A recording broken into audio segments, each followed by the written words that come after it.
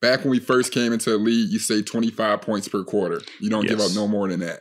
Yes. So now dudes are getting 140 points. Right. They're getting 35 a quarter. Like teams are getting 90 in like the first half. And like that, like to give up 90, so like 90 points in 24 minutes is mad, like terrible. Right. Right. But I feel like the whole narrative is just keep shooting more threes, keep shooting more threes, keep shooting more threes. And I feel like the trend has been like to make excuses and accept the lack of defense or the lack of defenders, or be like, well, he can shoot 40%. It's like he can't guard his soul. Like back when competition mattered, I guess in a certain element, like I said, 15 years ago, you might only have space for one or two shooters on the court, and if they weren't physical, you'd be like, bro, he's a liability. They're going to go at him every time. Got to get off the court. And it's funny, too,